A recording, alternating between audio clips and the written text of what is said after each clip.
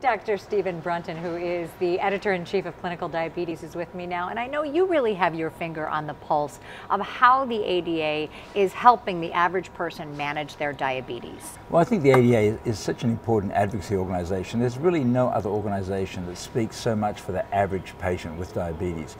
And there's so much new information, there's such confusion even as to what diabetes means. So the ADA can translate the research into reality, but also provide resources for the clinician to help their patients. So it's all about improving the outcomes for diabetes, and I think we're all aligned in that position. With so much information out there for patients, what role does the primary care physician play? Well, we're really the final common pathway for management of diabetes. Probably 85 to 90% of diabetes is managed in the primary care setting. So it's important for us to stay on top of what the new developments are, as well as using resources to help our patients to optimize their care.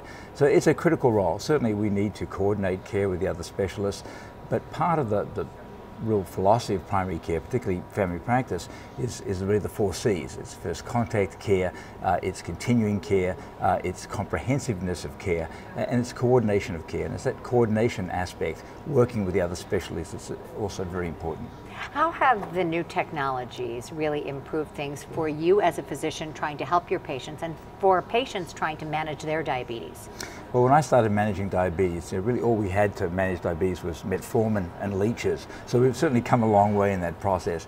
So I think the technology is helping to monitor blood glucose, particularly when we can understand keeping the blood glucose in range. So some of the average glucose profiles give us a chance to understand that one person's A1C is not the other person's A1C, that there's variations, and that can have an impact in terms of the outcomes for diabetes. So even just the monitoring aspects, certainly with regards to more intensive therapy with the CGM's improvement in the use of pumps and the coordination of the two is going to help our type 1 patients in particular. So it's a very exciting time to be managing diabetes with this new technology, and I think, you know, coming in the future when these are even more integrated, it's going to be, I think, offer a better prognosis for most of our patients.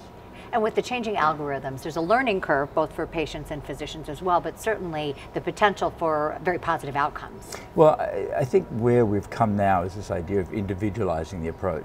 So we have a lot more therapies, and it can be confusion as to where they all fit. And sometimes we may have better drugs, but we don't have access to them because of formulary changes.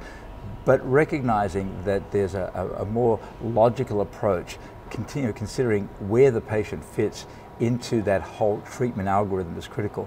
And so I think we have the opportunity to improve the outcomes because we have both better therapies and better understanding of the pathophysiology of the disease. When you talk about that opportunity, you have been in this field for many years. You've seen lots of changes. You say I'm very old? No. Experience. Oh, good. You have a lot of experience, and so you can talk about where we've come, but also the future. What is your outlook for the future? Well, I think, you know, there's so much attention on diabetes. There certainly is now there's a tsunami, if you will, and I think people are looking at sort of pre-diabetes very much and how we might try and stem the development of diabetes. But also, I think we have another pandemic that's starting with NASH, and so treating those diseases and using therapies that may prevent the progression to diabetes, I think, is a critical approach. Dr. Brunton, thank you so much. Thank you.